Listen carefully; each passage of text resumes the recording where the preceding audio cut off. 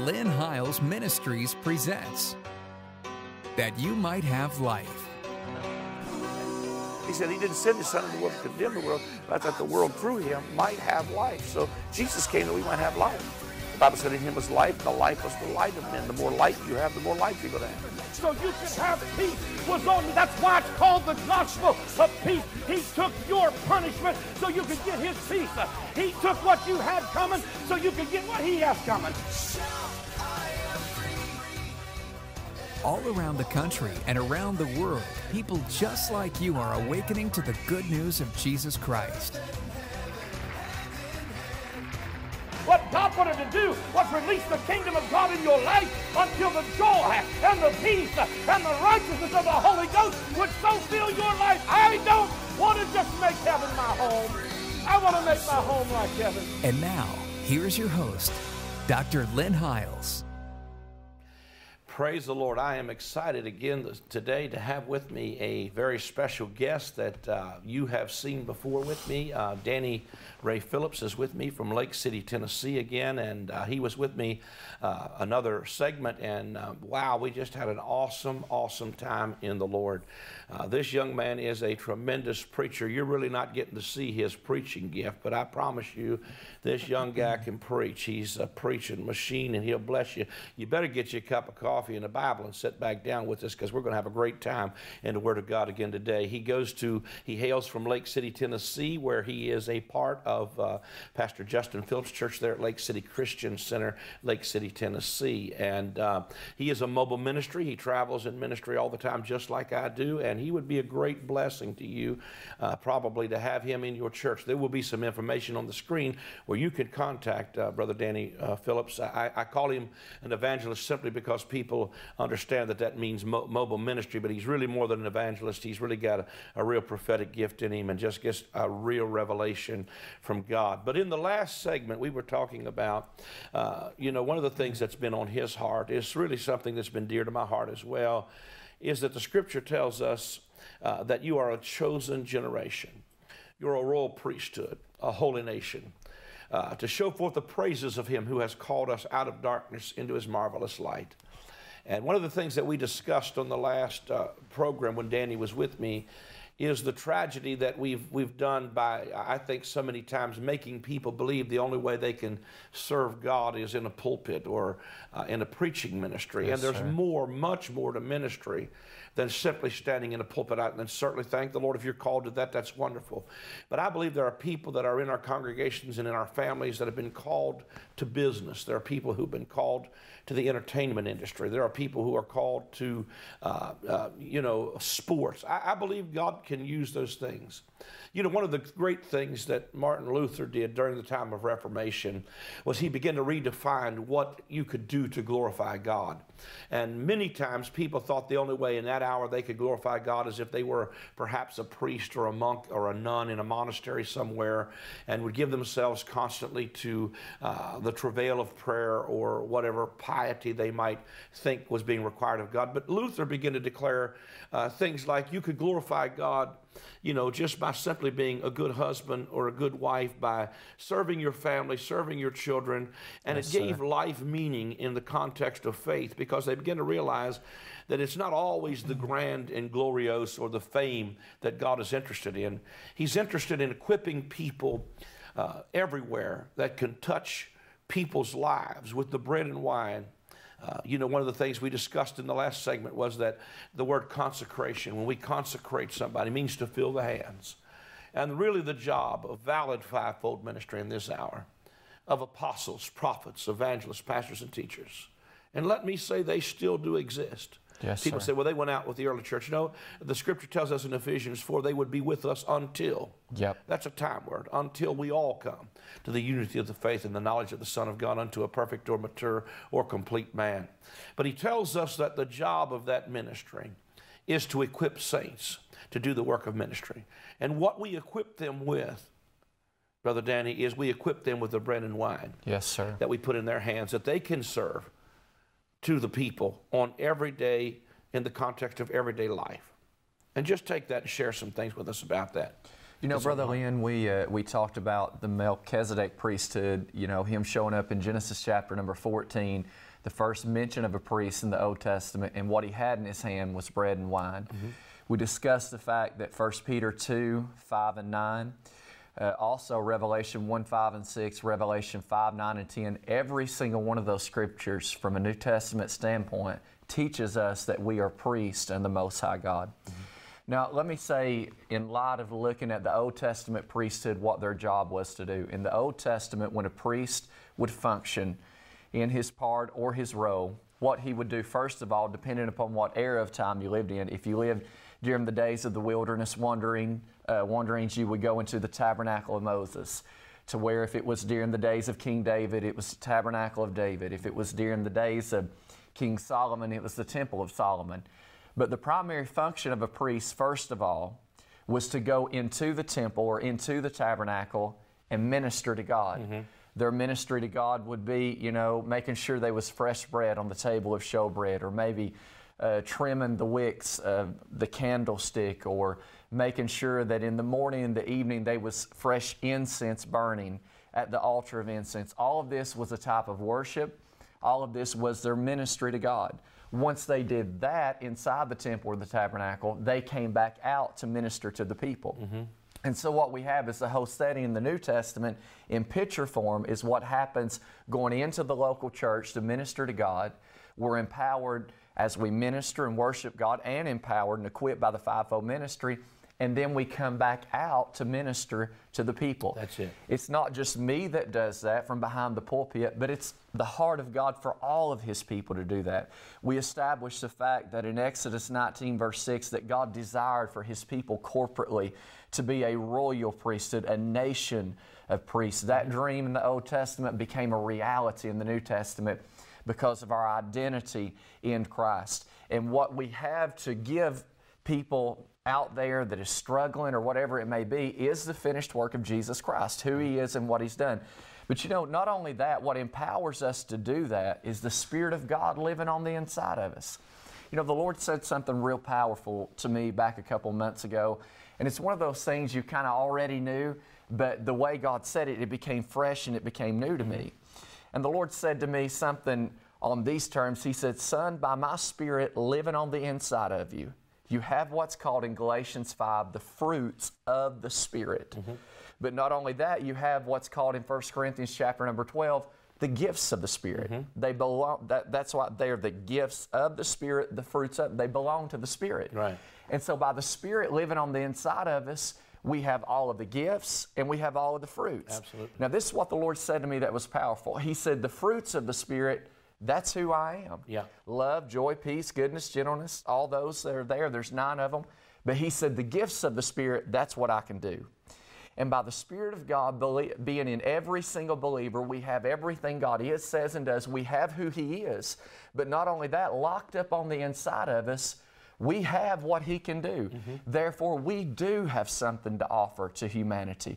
As we go forth with bread and wine in our hand, the Spirit of the living God living on the inside of us, we are equipped to give every single person that is hurting out there what they have need of to come to a place of peace, come to a place of stability. Whatever they need in their life, we're equipped by the Christ that's on the inside of us.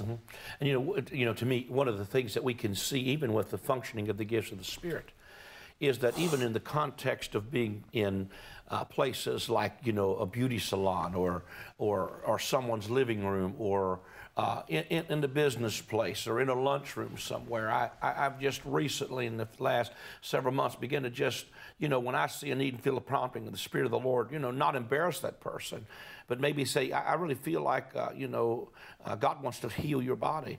And just take them aside right there and pray and minister to them. And man, we've seen the Lord heal people of cancer in the last couple of months. We've seen Him heal them of different things. And I'm talking about not even people that might necessarily be believers, because that's how Jesus did it.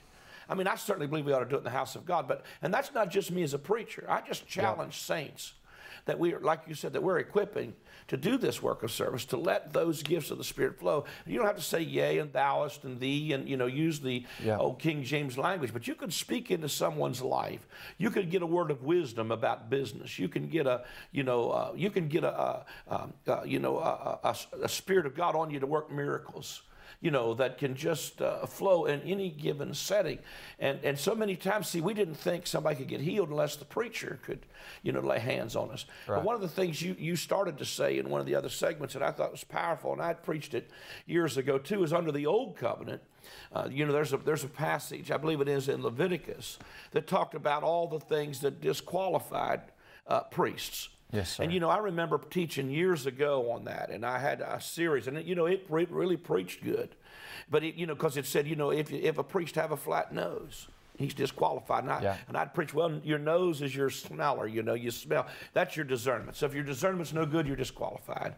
And then if you had a club foot or crippled foot, you were disqualified. And I'd preach, man, if you can't walk in this thing, then you're disqualified. And, if you had a running sore, you were disqualified. And that meant, if you still had some anger, some hurt, and a wound, you were wounded, you were just disqualified. If you had a hump back, you were disqualified. And, man, the more I'd preach that and preach it hard, I realized, man, I ain't just disqualifying these people. I'm disqualifying myself. Sir. And I'm standing in the pulpit pointing, you're disqualified for this and disqualified for that. And, man, one night the Holy Spirit said to me, stop disqualifying my people. Yes. He said, I want you to stop disqualifying them and tell them that I took their flat nose. I bore it on the tree. I took their wound. I took their sore. I took their sin. I took their club foot. I took everything that could disqualify them from ministry, and I bore it myself, so that it's not about disqualifying people now. It's about qualifying them. And I believe that's really where we're at in the message we're declaring is we're trying to show people you've been accepted in the beloved. And one of the things, even right below that, in that Ephesians 4 passage that the Lord spoke to me a number of years ago, he said to me in Ephesians, it's in Ephesians 4, the last part of it, he said, let no corrupt communication go out of your mouth, but only that which is to the use of edification. And grieve not the Holy Spirit of God, whereby you've been sealed to the day of redemption. And I thought, when the Lord said that to me, let no corrupt communication go out of your mouth, I thought he was talking to me about, well, maybe I'm saying some words that he considers to be cussing, and I'm just not aware of it. Lord, just, reveal to me which one of these words not to use. And the Lord said to me, I'm not talking about what you call cussing. Yeah. He said, because there's a whole lot more cussing goes on in pulpits than you know. And I said, what do you mean, Lord? He said, every time they get up and preach the law and put you back under a curse, they're cursing.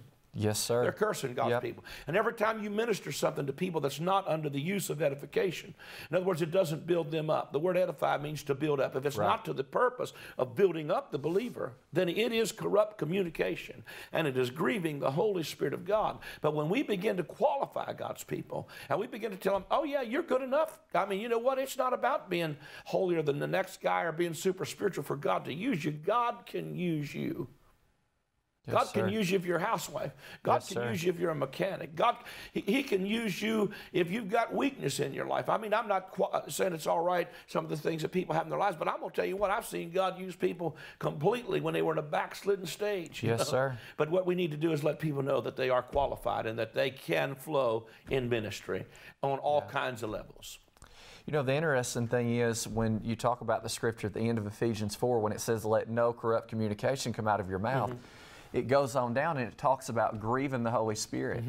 And I'm convinced of this. If there is anything that grieves the heart of God, is that when we tell His people that there's something other than what He's told them. Yeah. In other words, when we use things from the pulpit and certain scriptures and things like that to beat God's people down instead of edifying, encouraging them, and lifting them up. And the sad fact is, it seems like over the years in the church that we've somewhat been guilty telling folk more so what's wrong with them rather than what Jesus made right about them at the cross.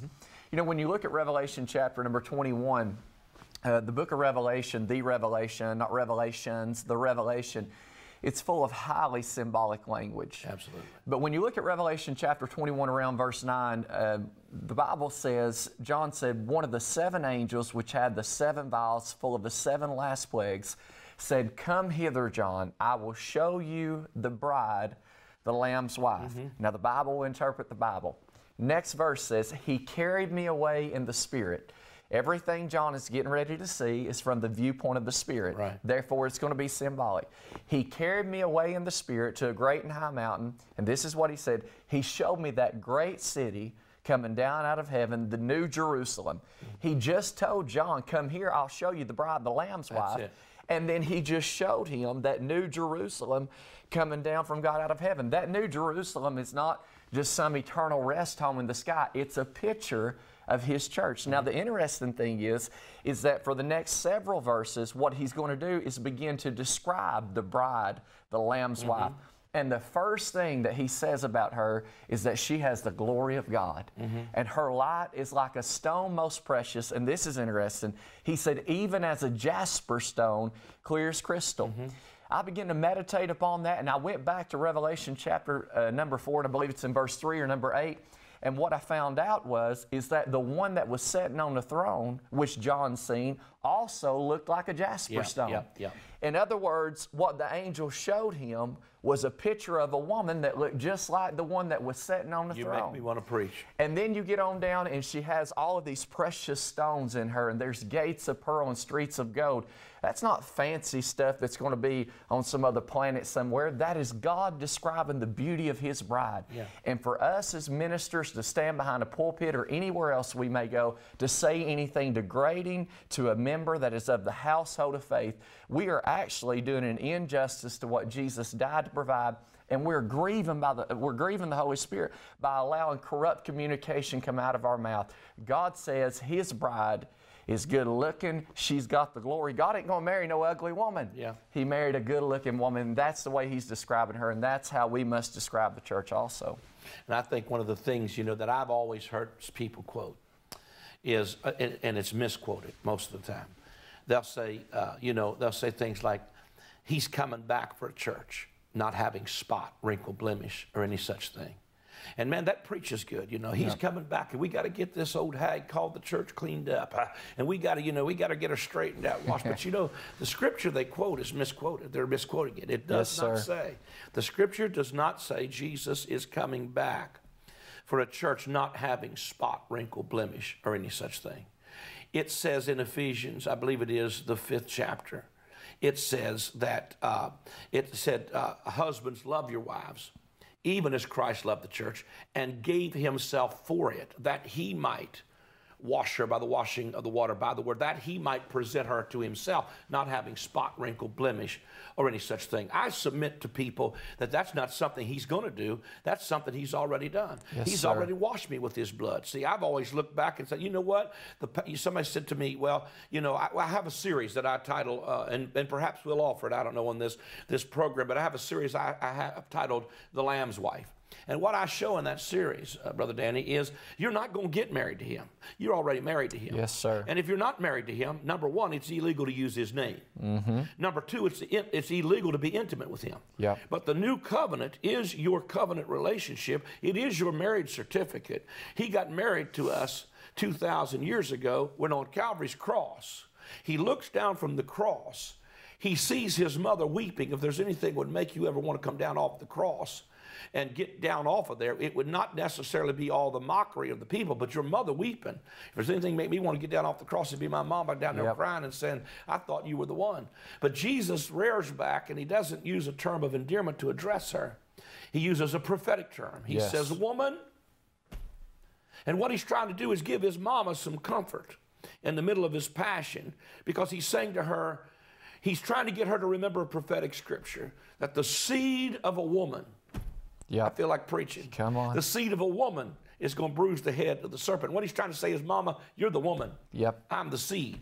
And I need you to just stay with me long enough to see that this is bigger than what's happening here. And then He turns around and says to John, son, behold your mother. Woman, behold your son. In other words, He puts his mother into the care of John. And then a few minutes later, He'll rear back and say, Elo, Elo, sabachthani, which is to say, my God, why have you forsaken me? What's occurring there, Brother Danny, is that He is forsaking His father and His mother, and He is cleaving to His bride. Yes, sir. In other words, there's a marriage taking place there. And when the blood and water flows from the side of the second Adam, when the spear of a Roman soldier will bust the hide and sinew and blood and water will come out, that blood and water was what cleansed us and purged us.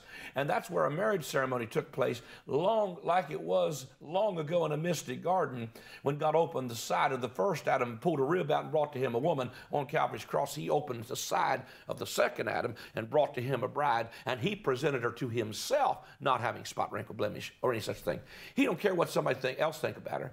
He presented her to himself. Yes, sir. You know, that's what we need to see, is when God views me as his bride. Hallelujah. You know, Yes, he sir. sees me as being purged and cleansed because he's the one, he knows how I got clean. He knows how I got purged, so that I am, in fact, married to him, just like you said, Revelation 21. Of course, what is it? I believe the fourth chapter, I think it's the third chapter of Revelation, says, to him that overcomes, I will write upon him the name of my God and the name of the city of my God, which is New Jerusalem. Yeah. So, and I believe it is the Apostle Paul wrote it and said, we are built on the foundation of the apostles and prophets, Jesus Christ himself being made, was the chief cornerstone. So this whole building of God in Revelation 21 is not just a place, but it is a people. It is the bride, Yes, the sir. Lamb. It's the community of faith. And I love how, King James says, it says, behold, the tabernacle of God is with men. But the Message Bible says it like this: look, God has moved into the neighborhood. Yes, sir. And I always tell people when I preach that God has moved into the neighborhood, I tell them, slap your neighbor and tell them property values just went up. Hallelujah. Yep. And the reason property values went up is because when God moves into the neighborhood, he begins a major renovation program. And he says, behold, I make all things new. Hallelujah. And Yes, Gerald and Kathy in your church, Gerald and Kathy Hovader, wrote a song. And you could probably contact the same place you contact Danny to get this song. But they wrote a song called God Has Moved Into the Neighborhood. And Yes, it's a sir. powerful song. But God has moved into the neighborhood. Property values went up because when he moves in, he says, behold, I make all things new. God starts a major renovation program. Yes, sir. And as God begins to, do a major renovation program in our life, he works from the inside out. Mm-hmm. He don't begin to clean our flesh up. He begins to do a work in our spirit. And once we begin to really realize what's true of us in our spirit, our flesh and our way of thinking can't help but to be affected by what's already true of us. Mm-hmm. That's why I'm convinced, as able ministers of the New Covenant, we need to convince people of who they are in Christ. Mm-hmm. We need to convince them of their true identity. The Scripture says in 2 Corinthians chapter number 3, around verse 18, I believe it is, that we all with open face, King James says an open face, literal translation of that is an unveiled face, behold as in a glass the glory of the Lord, and are changed into the same image. And that glass, according to the book of James, is the Word of God. Yeah. The mirror, literally it means a mirror, is the Word of God. And with an unveiled face, when we look into the mirror of God's Word, we're not to see a dirt bag, we're not to see a sinner, we're not to see somebody with all these faults and failures in their life. What we are to see is the glory of the Lord. Because that's what the New Testament says is true about us. Revelation 21 verse 11, when this bride is described, the Scripture said that she had the glory of God. Now, in light of that, talking about the priesthood of the Old Covenant, there was this thing, the second piece of furniture that you would come to in the tabernacle of Moses, the laver, which was called the laver. When they went past the brazen altar, the priests would come to this laver, and the Bible said this laver was made of brass, and the bottom of it, what they had was from the looking glass of the women that stood outside of the outer court. And so this priest could look down into this laver through the water and look in this mirror. And in the Old Covenant, what they see was dirt on them. And they had to clean that dirt off them before they could go in.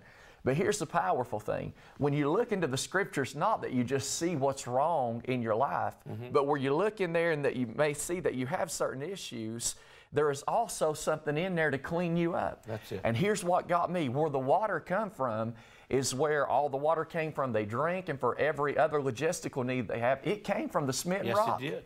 And so the same thing that sustained them and give them life was the exact same thing that cleaned them up. And Brother Lynn, I'm convinced of this, that what will clean God's people up from filthy things that they feel like is in their flesh. Come on, preacher. It is based upon the cross of Calvary, where the rock was smitten. 1 Corinthians chapter number 10, we all did follow that rock, or we followed that same spiritual rock, which was Christ, which was smitten. There was a river that flowed from His side that give us life, but not only that, it's there to sanctify us, to make us holy, to make us clean. There is nothing else that will sanctify and clean you up but the blood of Jesus, and that's why we must be determined to preach nothing else except Jesus Christ and Him crucified. And you know, the powerful thing of it is that blood cleansed us. It continues to cleanse us. Yes, sir. And it will finish what it started. The same way with the Word. It's a done deal. It's accomplished. But you know, one of the other interesting things that you were talking about, the laver that was made from the looking glasses of the women. They would also take the sacrifices and go in there and wash the sacrifices and the blood from their hands. Yep. So that when you would look through that water, you'd have to look through the blood. Yes, you know, that's sir. a powerful way to see people. Yep. Is when you look through the blood, you cannot see yourself as being disqualified. You cannot see yourself as being the dirtbag. You cannot see yourself as being not good enough, because what that does is it qualifies you and makes you accepted in the beloved. One of the things that the Apostle Paul said was to Philemon, he said that the communication of your faith is by the acknowledging of every good thing that is in them. And when you start to preach and tell people who they are, they will begin to respond. And they will begin to become what I call believers, because we are then declaring a message that produces faith in them, and they're starting to believe who they truly are. Yes, sir. So that they are not disqualified from coming forth with bread and wine to give to others. They're not disqualified from giving the miraculous. If we could just release the saints, I believe there's people out there right now, you're full of miracles. You have no idea how Yes, powerful sir. you are. You have no idea the gifts of God that are in you, and God wants to release them. And you know, we're just about out of time, but I just want to tell you, I want to encourage you that you have been qualified by the blood of Jesus, and there is bread and wine in your hands. What He did and who He is, that you could share with people, because it's not about us. See, if you're preaching you're preaching the wrong person. Yep. When you're preaching Him, I believe the Apostle Paul would say, I profess to know nothing among you but Christ and Him crucified. I want to thank you for tuning in. We're going to have Brother Danny Phillips back again. This young man's going to bless you. He's an incredible preacher. You need to get him to come.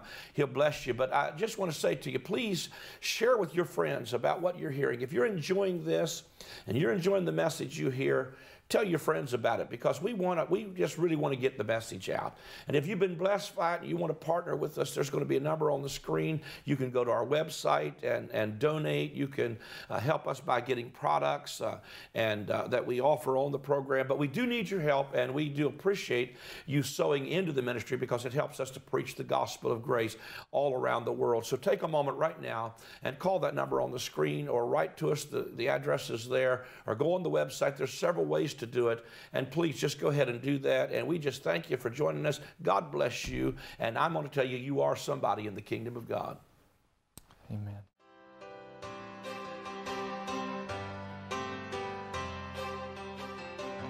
Thanks for taking the time to join our broadcast today. This program has been made possible through the generous donations of our partners around the world. If you'd like to partner with us, please send your tax-deductible gift to Lynn Hiles Ministries, P.O. Box 127, Great Cacapon, West Virginia, 25422. Or call us at 1-304-579-5336. Also, you can visit us online at www.lenhiles.com to view the large selection of books, CDs, and DVDs we have available. And until next time, remember, in Christ, all of God's promises are yes and amen.